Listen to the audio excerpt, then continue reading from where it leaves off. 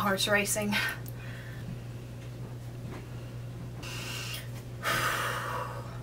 I've contemplated making this video for over a month.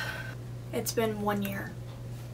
Hey y'all, welcome back to my channel, Everyday Grace. If you are new here, welcome. My name is Sarah Grace. I live in a single-wide, 2-bedroom, 1-bathroom mobile home in East Texas. It's been a hot minute since I did a sit-down video with y'all. The last time I did one of these videos, it blew up in a way I never expected. Most of y'all came from that video. I sat down to do a I'm moving video and explain why I was moving and all of that good stuff, and I literally expected to just at the time I had 150 subscribers, so I expected for it to be me and those 150 subscribers to be sitting here and talking about that day. I never expected to have close to 50,000 people watch that video and to gain over 3,000 subscribers from that video. Not in my wildest dreams. I thought it was just gonna be me and them 150 talking. So it's a little bit intimidating to sit down and do another sit down video with y'all because of how much it blew up last time. Like I said, it's been 1 year since my dad has passed, and I'm shaking right now. I'm a little bit nervous. And I think I'm finally ready to tell y'all what has happened in that span of a year. What happened, how he died, all the information around his death, and pretty much where I'm at now, 1 year later. So bear with me. I said it in the last video whenever I did a sit down video. I'm gonna say it in this video. I'm very much so an emotional person. I get I don't like admitting it, but I do cry easily. It's not something I like to admit, but it is just who I am. Unfortunately, I actually don't like to show people my emotions. I'd rather hide them away. But with this type of stuff, you really just can't. I can't sit here and explain it to you without maybe getting tearful or getting upset or something like that. So if you're gonna watch this video, please have patience with me.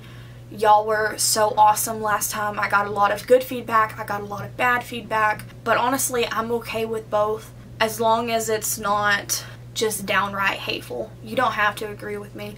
That is not why I have this channel. I don't expect everyone to agree with everything that I do and everything that I say. That's not how communities work. People are going to have different opinions, and that's okay. So I'm going to try to be as clear and direct as I can. If y'all have watched me before, you know I'm not very good on staying on track, but we're going to try. So it was July 17th, 2023. I woke up that morning and I was getting ready for a brand new job. And this is, it may not be, like, it may seem so little to other people, but I could go on and on about my backstory. I came from the struggle. I fought the struggle. I feel like that I climbed out of financial struggle. I'm obviously not rich. I live in a trailer, but I am definitely blessed with what I've had, y'all. I've had absolutely nothing before, and I remember those days. So without getting off track too much, I was waking up for a brand new job. I was orienting for a local hospital. It was a clinic job, and it was for cardiology. I was going to be working in a cardiology clinic. I woke up that morning and I got dressed and I was super excited. I had worked my butt off to get to this point in life where I could have a day job because I had worked night shift for so long. I mean, years and years I worked night shift. Years and years I sacrificed my life, my time to get ahead to where I could support my family. I made those sacrifices to get me to where I was in that moment. I got dressed and I headed to the hospital, and I was in the middle of my orientation. I'm trying to figure out how to explain this, so forgive me if I pause a little bit. I really, because it's just so much replaying in my mind, and honestly, y'all, I feel nauseated trying to explain this. My anxiety is way high, so you'll have to forgive me. Just let me work through it real quick. I was in the middle of orientation and I got a phone call from Milena. If you don't know, if you haven't watched some of my videos, Milena is my sister. I have 4 sisters total. 3 of them have the same dad as me. And that's who, like, you'll hear about in this story. So I got a phone call in the middle of orientation from Milena. And I knew I had to answer it. So I stepped out of orientation. Now this is a big hospital I'm orienting at. I stepped out of orientation and took the phone call. And she gave me an update on what was going on. And I said, okay, call me whenever you get another update, let me know. So we hung up. I made sure my phone was on ring so I could hear it. And I went back into the orientation. Luckily, nobody got mad at me or anything like that. Nothing crazy, because it was just a big orientation. I was able to step out with no problems. And about 10-15 minutes later, I got another phone call. And my heart sank. Because you see, that morning, my dad was going in for open heart surgery. So I step out of the orientation room, I answer the phone, and she says, Sarah, you need to get to the hospital right now. I said, what's going on? She said, I don't know, but I'm scared and I don't want to be here alone. The nurses are scaring me. I don't know what's going on. They won't tell me what's going on. So I'm in the middle of this big orientation and I'm trying to figure out, because it's not just like I can hop in my car and go. You have to shuttle. They call them shuttle buses. You have to shuttle to the hospital. My car was blocks away. So I'm in the middle of the orientation on the hallway and I'm crying. I'm trying to pull myself together because I'm already panicking, because I'm just fearing the worst. And I'm trying to figure out, how am I going to go in here and tell them, hey, I gotta go. Something's wrong with my dad. Luckily, I think it was God had sent an angel out there for me. He had sent one of the women who were over the orientation, and she had seen me crying in the hallway, and she was like, are you okay? And I was trying to hold back my tears and trying to calm myself down. I said, I really need to go. I said, I've had a family emergency. I need to leave. So she went and grabbed my stuff, and I asked her, I said, how do I get a hold of the shuttle to take me to go to my car so I can, you know, drive to the other hospital? Because the hospital I was at was the next door hospital to where my dad was at. So the hospital that I was at was right here, and then the hospital that he was at was like right here. I couldn't walk it, I had to drive it, but it was close enough to be next door. They were both massive hospitals. And the lady said, don't worry about it, I'll take you in my car. Where are you at? Where's your car at? So I kind of told her. I didn't know, like, because they have them labeled from like 1 to 5, where you can park at for like guest parking until you get your actual parking. So I gave her directions on where I needed to go to get to my car. And I get to my car. I tell her thank you. I get to my car and I am panicking. I'm crying. I can't control my crying. I'm trying to calm down. I need to drive to this hospital that's right next door, but I need to calm down before I do it, because I'll end up getting into a wreck. And that's what my sister had said. She said, you need to calm down before you get here. So I gave myself a couple of seconds to gather my bearings pretty much, and I turned my car on, drove to the hospital, and I parked in the parking garage at this massive hospital. And my future brother-in-law, y'all have seen him on here a couple of times, Zach, he met me in the parking garage. Again, I'm crying, I'm trying to control my breathing. He meets me out there and he takes me to where the waiting room is with my sister. I walk in this waiting room and it's just Milena, Vicky, my other sister, and Zach and me. It's this big, sterile, white waiting room, and I'm talking with Milena and I'm trying to figure out what's going on, and I'm playing the waiting game. The hospital has a phone, it's like a house phone on the wall, and that's how they were calling Milena. We're waiting to get a phone call from the surgery team, and I think we waited about an hour, and the nurse comes out. And if you don't know, you haven't been on here, I'm a nurse myself. I'm an LVN. Milena is also a nurse. My other sister Heather, she wasn't there at that point in time, but she is a nurse. So you can imagine 2 to 3 nurses were grilling the nurse that came out. I'm not gonna lie, we were grilling her. What is going on? Don't beat around the bush. Tell me what's going on. And if you don't know about nursing, nurses can't diagnose. They can't tell you. They have to let the doctor be the one to tell you, really. But obviously, I'm not thinking logically at this point, and she wouldn't say much. Bless her heart. She wouldn't say much, but she's like, come in this room. It's a room right next door to where we were at, and she said, come in this room. We're going to talk to you in here. And she takes us into this little bitty cubicle of a room with a couple of chairs in it, and she shuts the door, and I'm grilling her. I'm like, what is going on? Is he okay?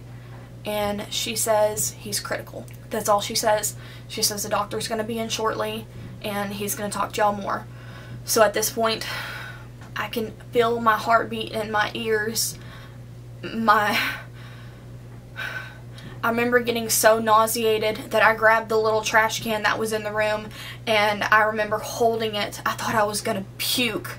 Me, Milena, and Vicky were all discussing, trying to figure out, I don't know what we were trying to figure out, and honestly I don't remember much of the conversation that went on before that. I just remember thinking and praying, God, please don't do this. I remember I kept repeating, God, please don't do this to me. Please don't take him from me. Please don't do this to me. God, please don't do this to me. I kept repeating those words over and over and over again. Milena had Heather on the phone, and obviously all of our anxiety is skyrocket high. The doctor hasn't come in yet. We're waiting. And the doctor came in, and you can just see it on all of their faces. You can see it. And he was an older man, and he comes in and he sits down, and I don't really, it's kind of a blur because my anxiety was, like I said, through the roof. But I remember him saying, it's not looking good. He tried to explain something, and we were trying to figure out what was going on. He was in the middle, my dad was in the middle of open heart surgery, and we were trying to figure out what was going on, and the doctor couldn't give me a straight answer. He said, I just don't know. It's not working. We've tried different things. They talked about a balloon, and I don't know much about it, and I haven't been able to, even to this day, study it because it just brings back so much PTSD for me, because I have PTSD from this specific time in my life. And so he's discussing it with us, and then Milena, she goes, is he gonna make it out? And the doctor says, no, I don't believe he will. And I tell you, my heart sank. I remember clutching the trash can and just feeling like I'm fixing to heave everything that I ate that morning out. They couldn't pull him off the machine. I remember them kept saying he wouldn't stabilize enough to get off the machine. Whatever was pumping his heart for him, he wasn't stabilizing to get off of it. And I remember I'd gotten on the ground and I was trying to breathe, and I was begging God. I said, God, please don't do this to me. Please. My sisters were panicking around me.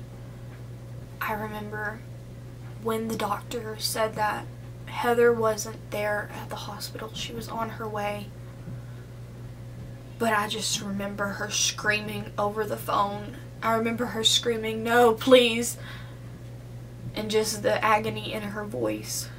I remember Vicky slamming her hands on the chair over and over again. I remember Milena, the shock in her face. The doctor had walked out of the room and said he needed to go check on check on my dad and get him stabilized, and then we can go back there. And I remember just begging God, don't do this to me, please God, I'll do better, I'll be better, I'll be a better daughter, I'll do anything you want. I was trying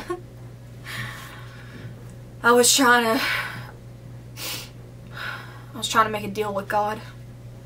In those few moments, I was trying to strike a deal with God to keep him on this earth. I would do anything he wanted. I'll do better, I'll be better, I'll be a better daughter. I remember those words. I remember repeating those words. I remember clutching to that trash can on the floor, repeating those words. I'll do better, I'll be better. And a few minutes later, the doctor walks in, and he has 2 big nurses behind him, and he says, "He just passed, I'm sorry." And it gets blurry at this point in my memory. I remember hearing screaming. I remember screaming, and the nurses were there. The doctor had quickly walked out of the room. The nurses were there, and if you don't know, a lot of times nurses will, it's ugly to say, but they'll stay with the family as pretty much like a bodyguard to make sure nobody does anything crazy. And I can't say that I blame them, because whenever you're in such a stressful situation as that, I get it. I remember I threw the trash can. I remember throwing it, and I was screaming, and I couldn't breathe, or at least it felt like I couldn't breathe. I was hyperventilating, and I just remember sobbing on the ground. And I think Vicky had left the room first to go back there and see him. I don't remember where Milena is at this point. I know at one point I was crying so much and hyperventilating, my arms started to curl up like this, and they were locking up, and I couldn't breathe, and I kept saying, "Ow, ow, it hurts, it hurts." And the nurse was like, "You need to breathe." And I remember getting in the nurse's face and screaming, "I know, and I was wrong, I shouldn't have done that." And I remember Milena saying, she's never done this before, she needs to go to the ER. And I remember screaming at Milena. I said, "No, I don't want to go." And I was just wailing, and I couldn't control my breathing, and it was hurting, and they were locking up, and I just remember saying, "I want to die."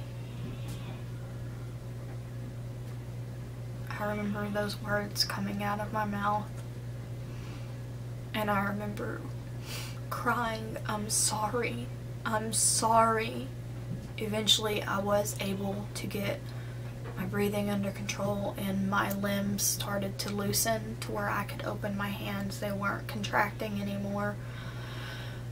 And I sat there for a little while, and the nurse, he stayed there with me.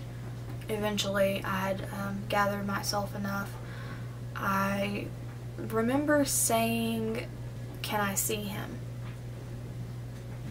And they said yes. They said, "Are you okay?" I said, "Yes, I'll be good. I'll behave." They said, "No, that's not what I mean. I mean, are you okay to stand up and go? Do you need a little bit more time?" I said, "No, I want to see him." So I stood up with the help of 2 nurses, and they helped me walk down that white hallway, and I felt my feet shaking out from under me. And at one point I thought I was gonna fall, but the nurses were there. They were helping me. They were holding me up, helping me walk. and they took me into a darker room. He was in an ICU room, I think. And at one point I know there was like a priest that had met with me or something. He somehow, I don't remember exactly how it happened, but a priest ended up being by my side and the one that was holding me up as I walked into the room. And I walked up to my dad, who was laying out on this bed. And even though he looked like he was sleeping, I knew. The doctor had told me he was gone, but I felt it in my heart. He was gone. I walked up to him on this side of the bed, with the priest holding me on my other side. And I remember he was praying and talking, and I don't remember what he was saying beside me. I just remember looking at my dad and thinking, you just called me this morning. You just called me at 5:05 in the morning and you told me that you loved me. You said, baby, they're taking me back for surgery. I love you. And the last thing that I had said to you was that I love you too, Daddy. Those were the last words that you heard me speak, that you heard me say. I remember reaching my hand out, and I remember touching his forehead, and it felt like electricity went up my arm, and I snatched my hand back, and I remember saying, he's not here anymore. It felt like it burned, touching him. The priest was praying, and he was, telling me in quiet voice, he was saying, no, he's not here, he's in a better place. But if anybody has been through a traumatic death, experienced, a loved one going through a traumatic death and having to live through it, that it's very hard to separate them, who they were, and their life, and their soul, the person that you knew, to be gone. And I don't know if that makes a lot of sense, but I just could not wrap my mind around it. I remember seeing him there, and I knew he was gone. But I couldn't accept it. The next week was a blur after that. I remember I had to drive myself home.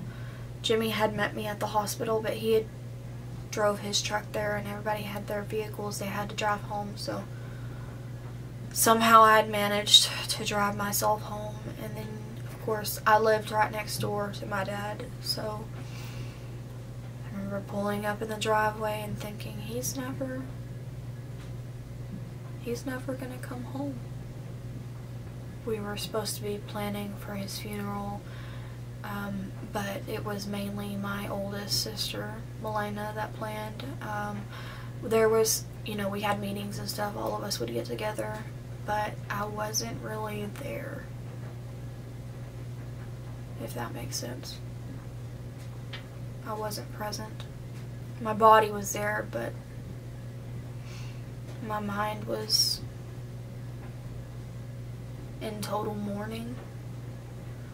Just mourning for my father, my dad, the person who had raised me. We had the funeral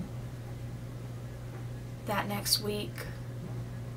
We had to wait a week because his siblings were coming from Oklahoma to go to the funeral. My dad's siblings. And it was a beautiful funeral. My sister, Milena, actually paid for the whole thing, and just a superwoman is what she is. coming in to save the day every time. It was so beautiful. He was buried in a casket that was made from salvaged barn wood. Like literal barns, they would tear them down and use the wood as making a casket, and it fit him so well. And it was beautiful, and the service was beautiful, and all of us got to speak and to say things about him, and it couldn't have been more perfect for him. And so many people showed up. He was so loved by so many. I had made sure to stay until they lowered him in the ground. It was me and Vicky. We were the last ones out there. I wanted to see it through. I wanted to see him through. I felt a protection over his body.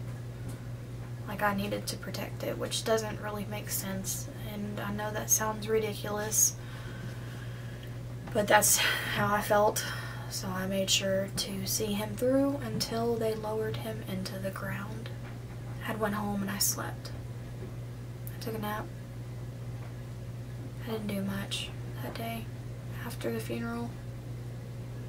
Woke up the next day and I turned 24.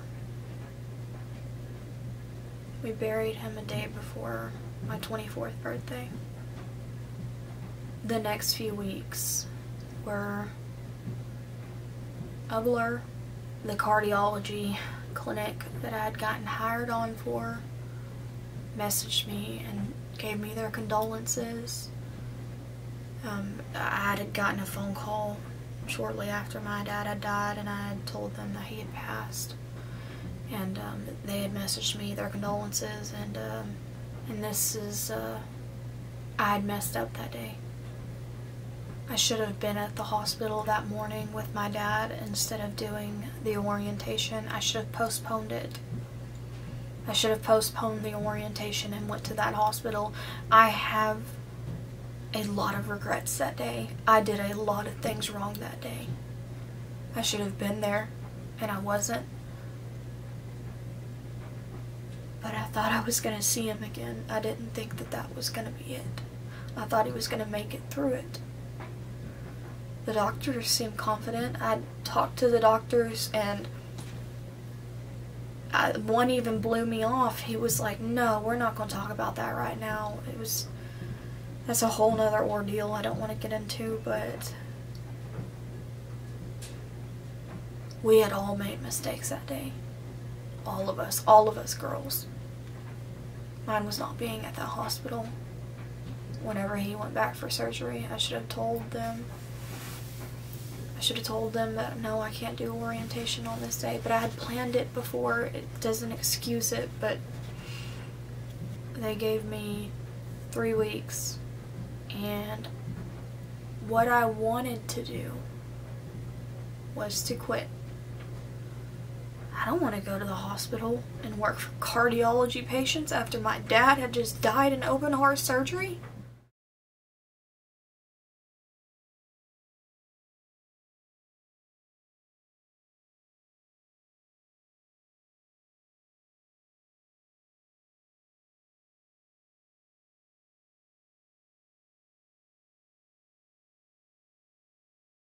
That's the last thing I wanted to do.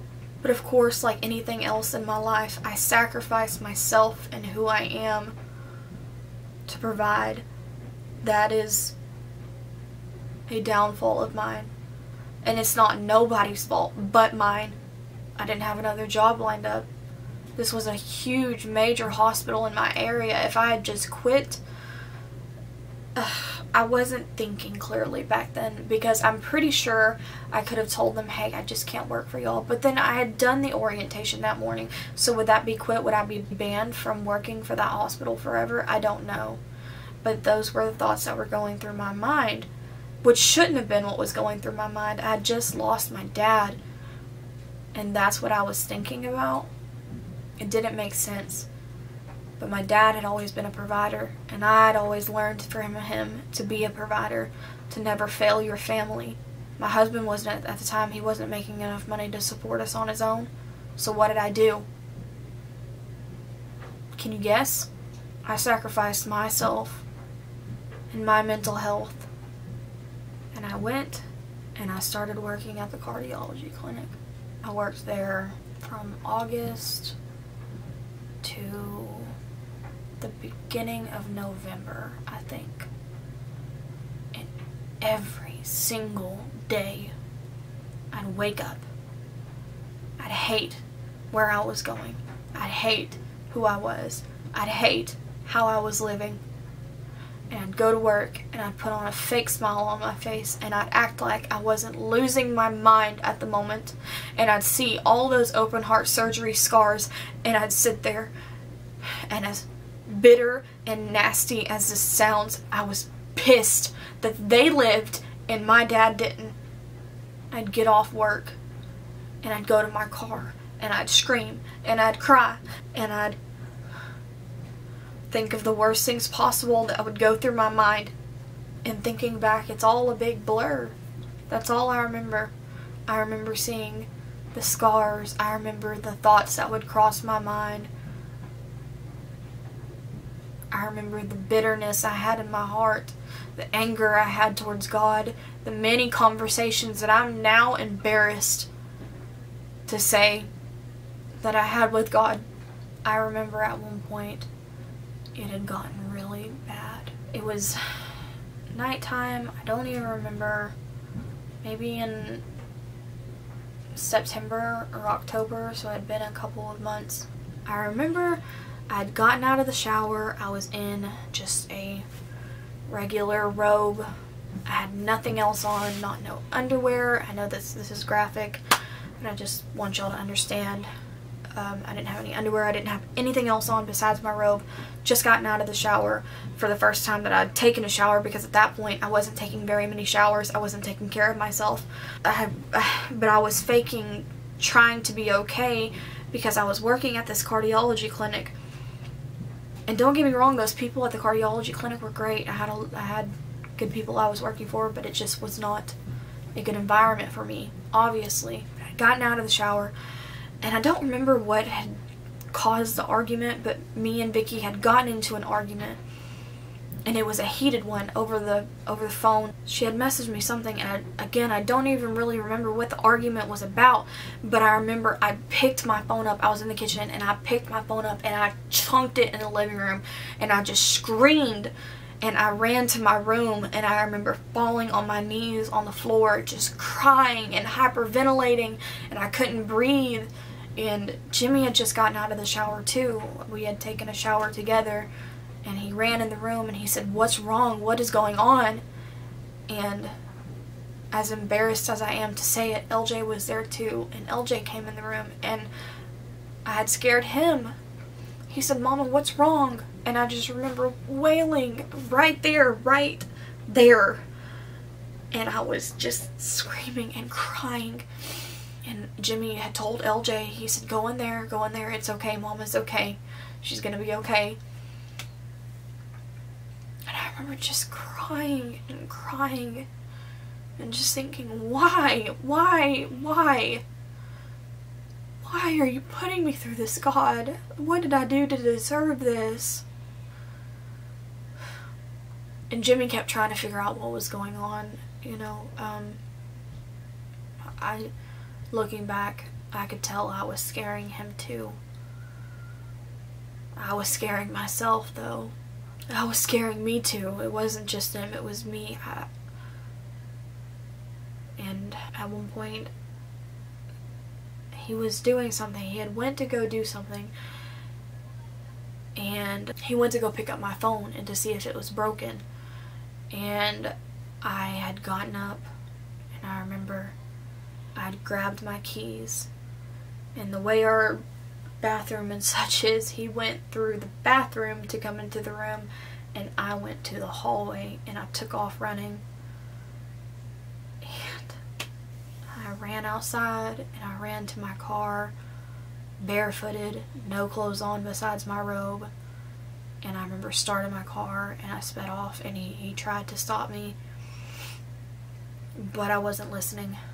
And I remember I knew where I was going to go, but what was scaring me, what was going through my mind, I knew where I was going to go. I was going to go see Dad. I'd been going to see him at his grave. I'd been talking to him, even though you can't talk back.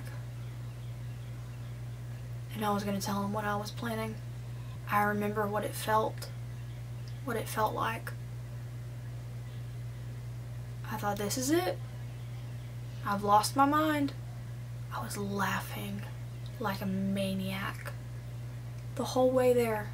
Tears pouring out of my eyes, and I'm sitting here laughing my head off. Pull up to the cemetery.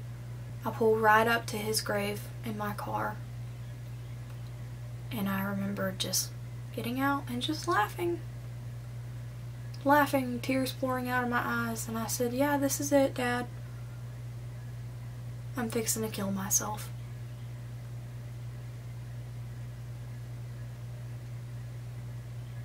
I can't do it no more. I'm done. I'm fixing to go see you. And I remember there, just standing there laughing. And it's crazy thinking back now, because it felt like, in my mind, it felt like one half of my brain, a very, very small piece of me, was scared, and then most of all the rest of my brain was this crazy maniac that was laughing, thought it was funny. Oh, I'm fixing to be done. This is fixing to be over anyways. And I just remember that very small piece saying, please don't do this. Don't do this. And it is embarrassing for me to sit here in front of y'all and tell y'all this. I have a husband in there, and I've got a kid in there, and my son is my whole world. But the thing that kept going through my mind is, I am broken. I cannot be fixed, and I'll be damned if I drag him down because of me, because I can't fix myself. So what good am I here? And those were the thoughts that I had going through my mind. I didn't want to leave my son. I didn't want to leave my husband. I loved both of them. But what can I do if I'm broken and I can't be fixed? What good am I to them? I remember I kept thinking and saying, I'm not going to let it affect LJ. I won't let it affect LJ. And the small piece of my mind that was sane and was thinking rationally was saying, go to the hospital. Admit yourself in the hospital and get help. I was sitting there with no clothes on, barefooted, in the middle of the night at a cemetery in front of my dad's grave, laughing and telling him my plans. You know how upset my dad would be if he was alive and I had said that to him? I'm embarrassed for having to say this.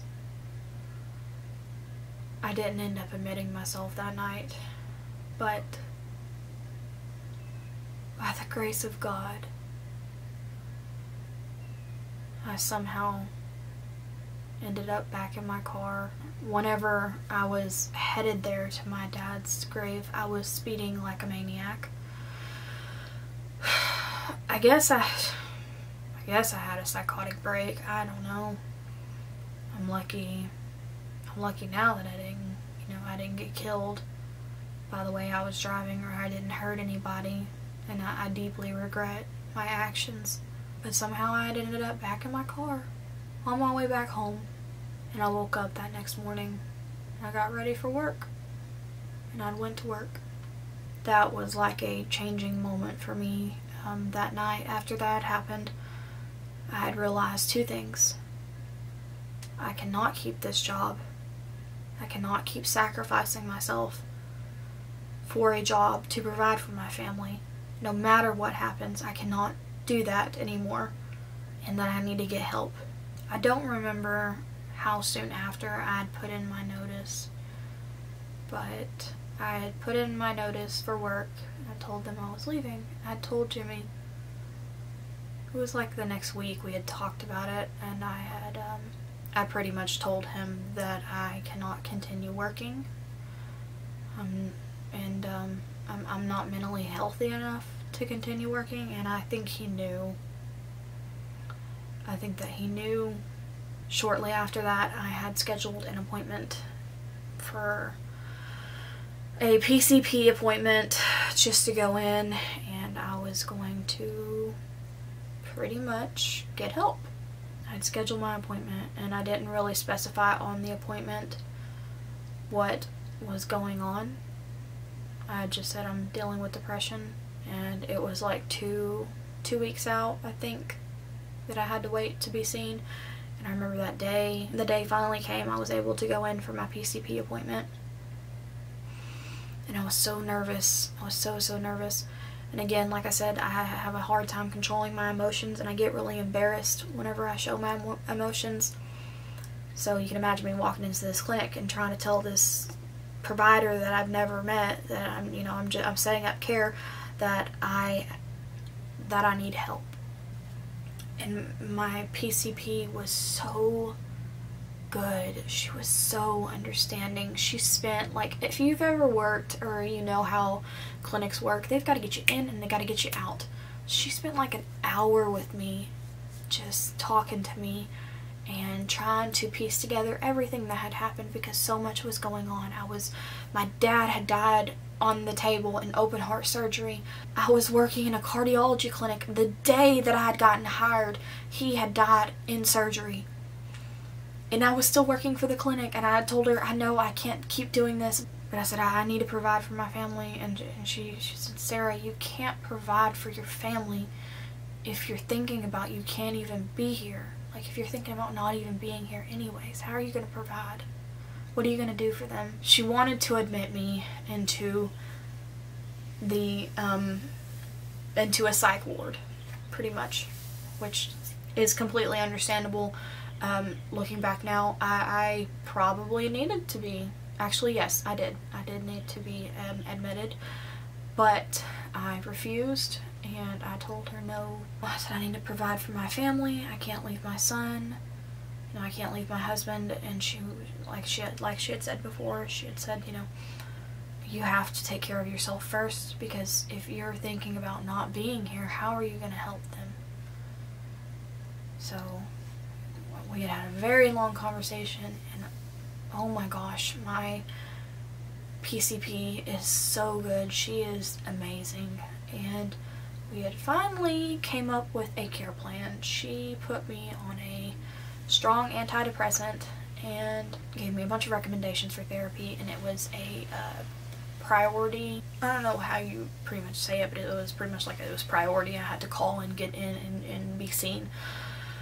So I left that day, and I got put on an antidepressant, and that was another. So the night that I had pretty much lost my mind was a breaking point for me, and that day was pretty much a let's try to piece it back together. I had started my antidepressant, and immediately, if you're on an antidepressant and you've ever taken one, you know that it takes a little bit it takes about a couple of weeks to feel the full effects of it.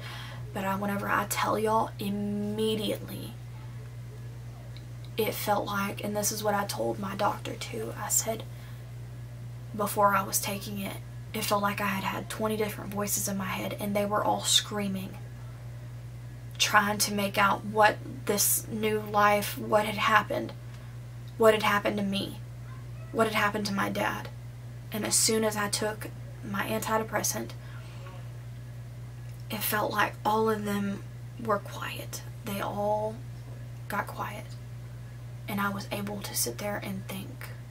And for the first time in months, since my dad had died, I was able to think. To finally think without all of my thoughts screaming. It was just one, I could hear just one thought, and it wasn't screaming anymore. And oh my gosh, it was like a weight lifted off my shoulders. I know that some people on here do not believe in antidepressants, and that is completely okay, but I want you to understand that this right here is not up for debate. I'm not going to argue with you in the comments about it. I understand if you don't feel the same way, but I am not debating about it. It's non-negotiable. That's not the point of this video anyways. I just want to throw that out there. So I had gotten on my antidepressant, and I am still currently on an antidepressant.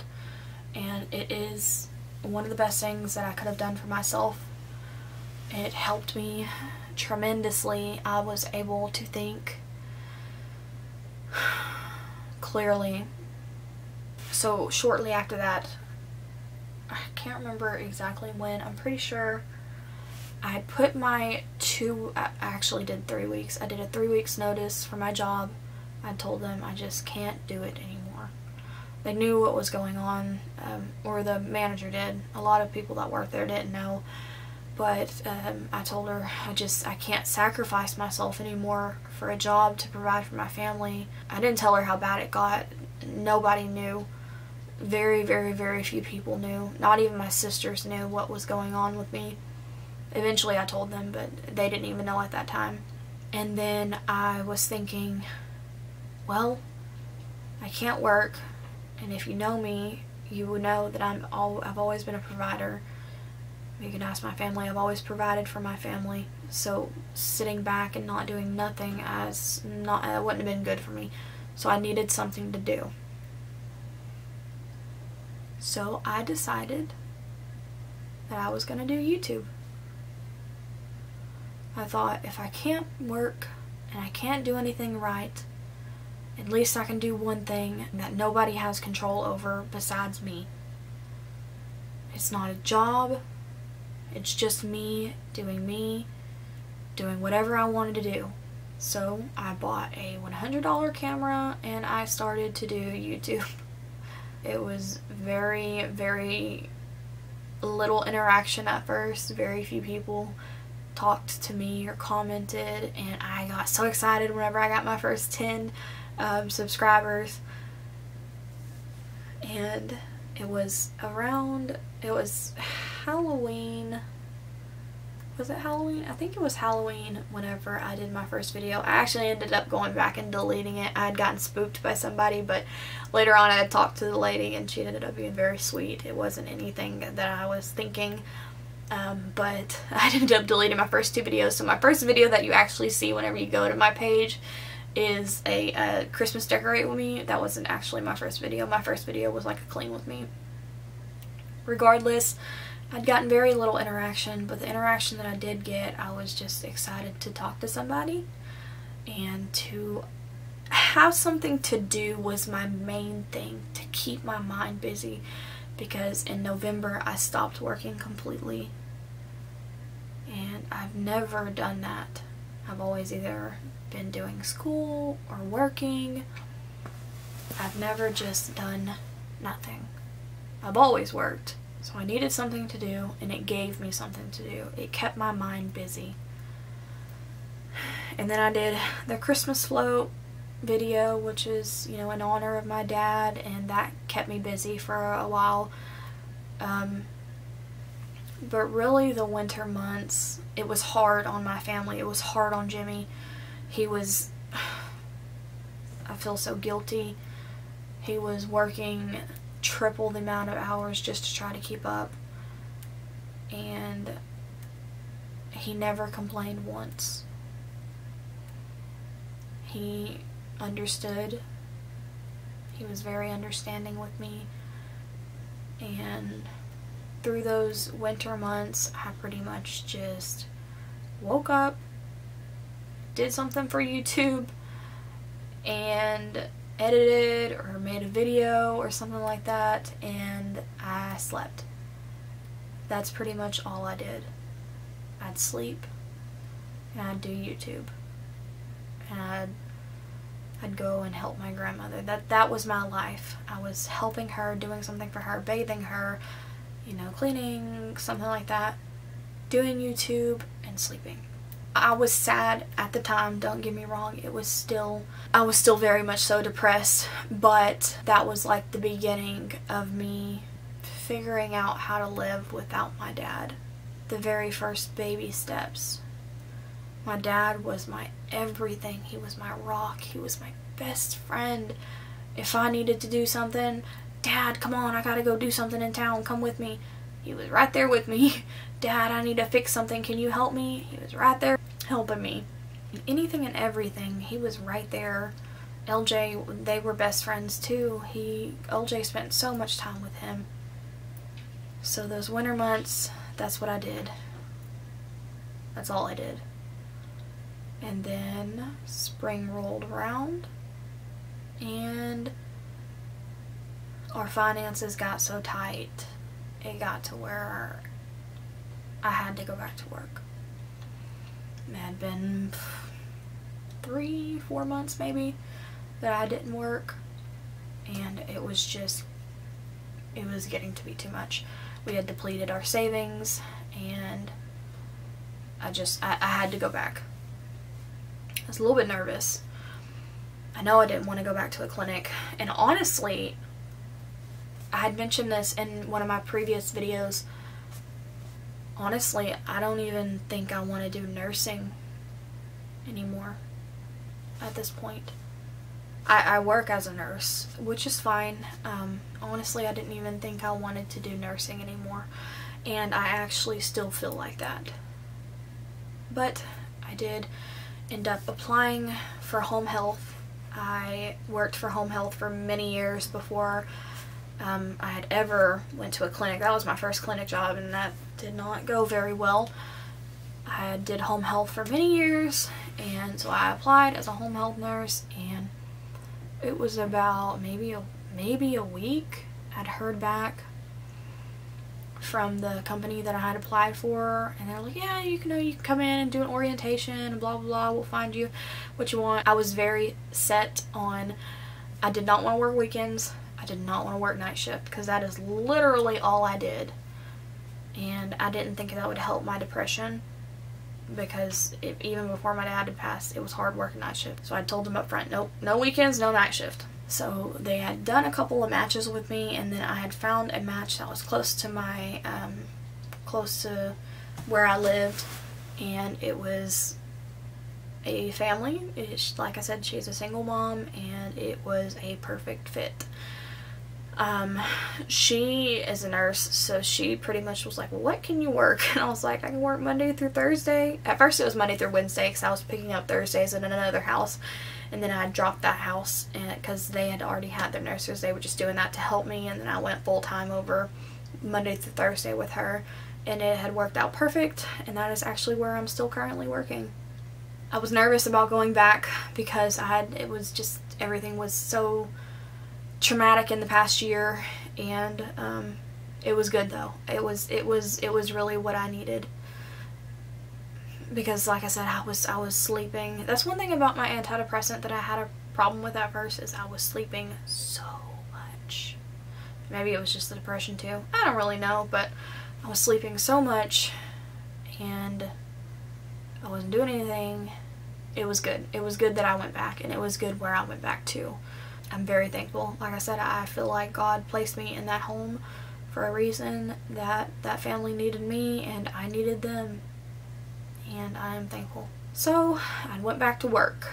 I'd started working full-time, and I'd forgotten to mention that you know, obviously, if you've been here for a second, you know, I had found out over the winter time that I would have to move off of the land that I grew up on.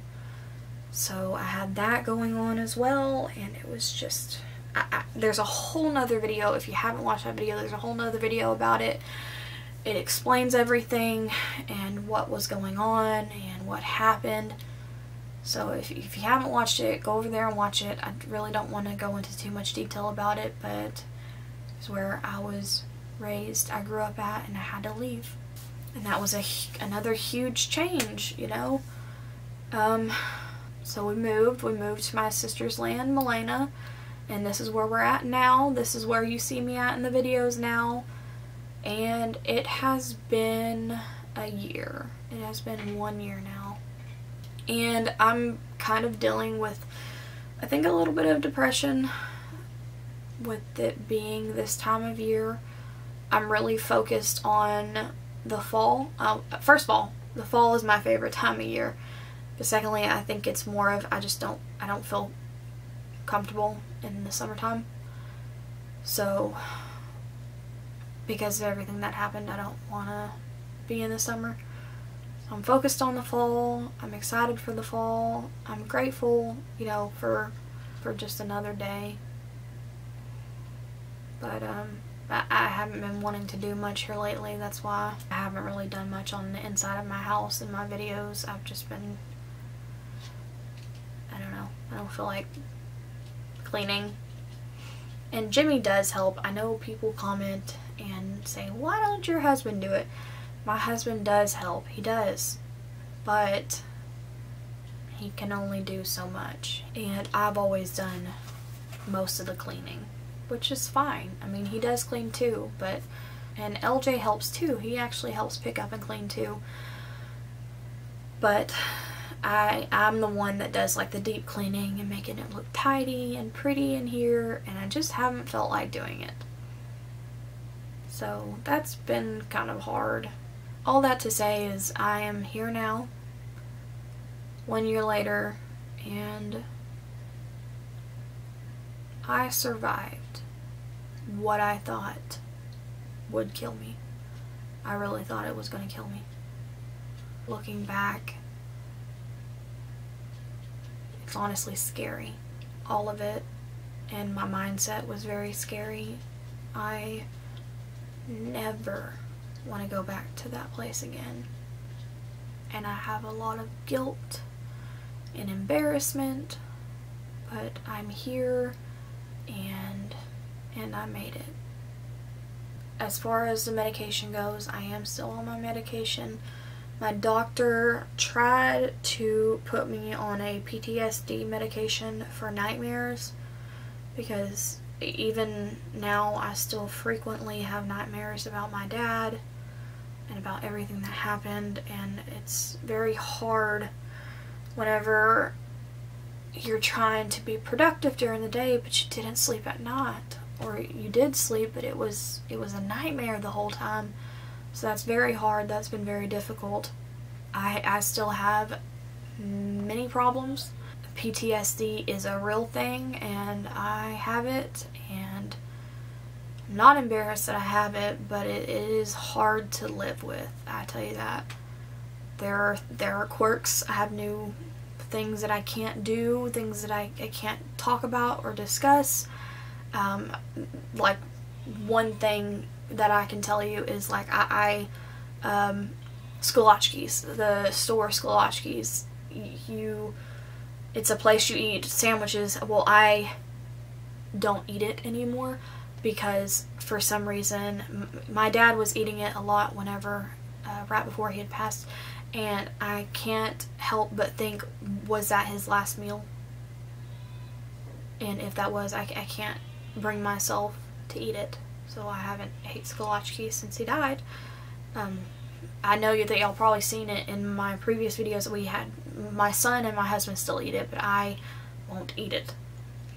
So that's one thing. And then another thing is I won't cook chicken spaghetti. I made a really good chicken spaghetti back before my dad had died, and that was one of his favorite meals for me to cook for him. And he had asked me to make chicken spaghetti the day before his surgery, and I told him, you know, I'm working, I gotta make sure I have everything ready for my new job orientation tomorrow. Dad, I'll cook it for you whenever you get home the next week after surgery. He never made it home, so I haven't cooked chicken spaghetti. I don't like seeing the anatomy of the heart. It gives me anxiety looking at it. I don't like seeing any type of blood. That stuff used to not bother me at all, and like I used to want to work in the ER and places like that, but now I don't want to be a part of any of it. And And nursing, as far as I'm concerned, it will not be my end career. This is not it. I have pretty much made up my mind that I do not want to do nursing for the rest of my life. I admire the nurses out there. We all do a very hard job, but it is not in my heart anymore to do it. I do it now because that's what I have a license in, and it doesn't, you know, it's fine. Home health is really good for me because it is one-on-one care. It's not fast-paced. You know, you do have your hard days whenever a patient gets sick or something like that, but as far as I'm concerned, it is good for me right now. But I do not see myself doing nursing for the rest of my life. I will probably switch to another career sooner or later.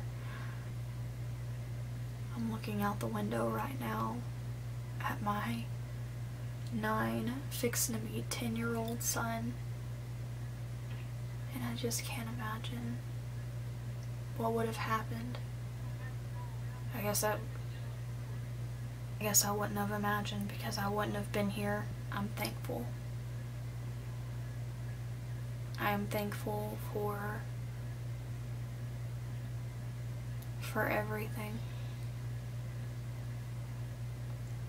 It has been the hardest year of my life, and somehow I made it out. And I know God was protecting me all through it, even whenever I felt like He wasn't, even whenever I was pissed off at Him.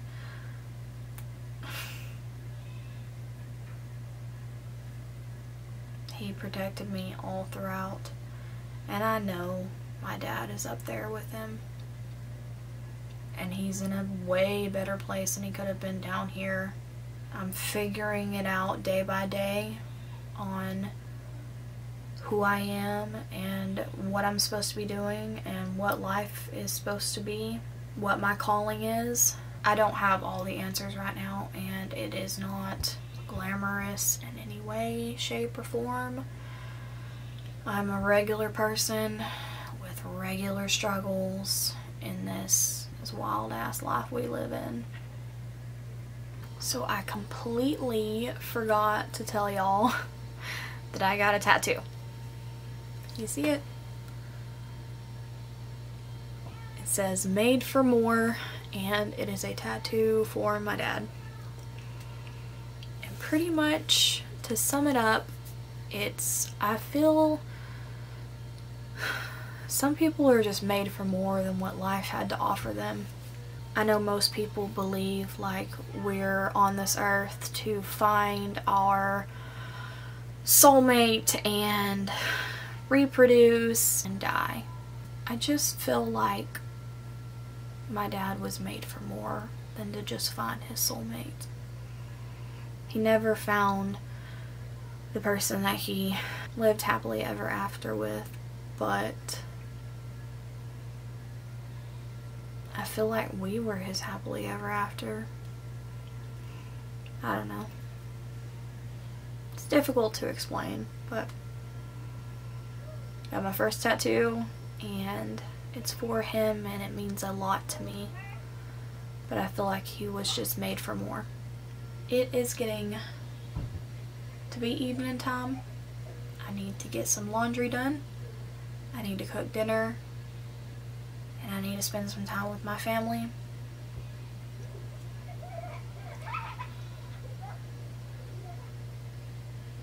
So thank y'all for sticking around if you've stuck around for this long. Thank y'all for listening to me babble. Thank y'all for being here. Thank y'all for being my friends. That's what y'all are to me. Y'all are my friends. And I needed y'all. I just want to let y'all know that I needed y'all. God sent y'all to me. He did. I 100% believe that. There is not a doubt in my mind. Y'all were a part of whatever this is and whatever it is supposed to be. Y'all are a part of it. Sitting down to make this video, I had so much anxiety, and now I feel so peaceful. Getting it off my chest I'm going to go out there and spend some time with my family before it gets dark. It's Sunday evening and I gotta go to work tomorrow. So until next time, love on your people, be kind to strangers, and know that you are God's child. I'll see y'all in the next one.